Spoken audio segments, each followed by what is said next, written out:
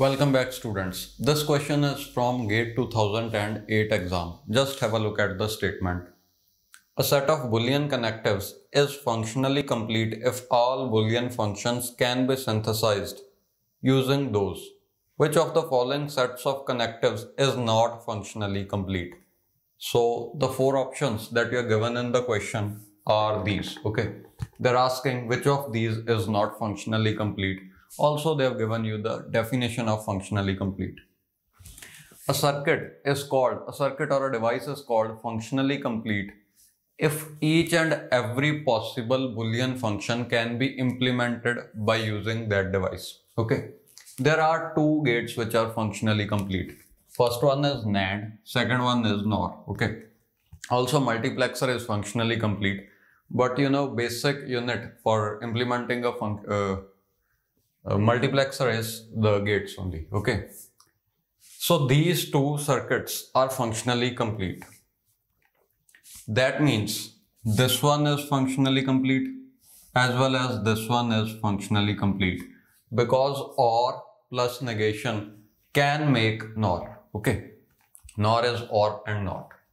Now the confusion is between option A and option C. I've told you only two basic gates are functionally complete, that is NAND and NOR. So XNOR is functionally not complete. Okay, this one is the answer. This is not functionally complete. Option C, how is this one functionally complete? Let's discuss it. So option C is implication, that means P implies Q, and not. Okay, so implication is not P plus Q. Now into this you can input not P. What I'm saying is we already have not. That means we can complement the first input. The first input is P. We can complement it. So if I input P complement, okay, what I am inputting is P complement, and this complement is already there, plus Q. Okay, so you will get P plus Q.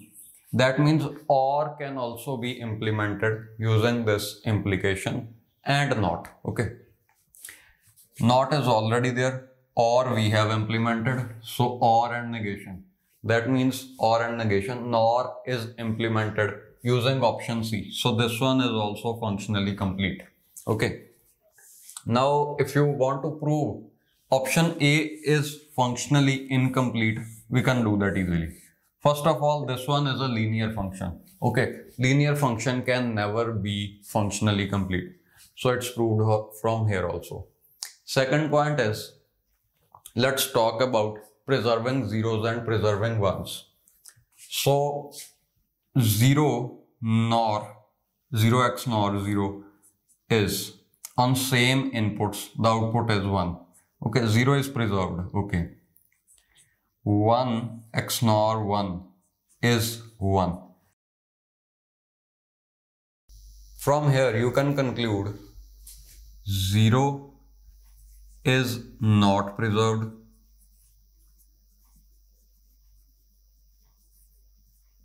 but 1 is preserved. Okay, if a function preserves 1, it cannot be functionally complete. So option A is not functionally complete, and this is your answer. What do I mean by saying function preserves 1? That means if both of its inputs are 1, output is 1. Okay, in this case, if output is 1, we say 1 is preserved. Okay, so 1 is preserved. When both of the inputs are 0 and output is also 0, we will say function preserves 0. But here you can see, instead of output being 0, the output is 1. So we will say 0 is not preserved. Okay.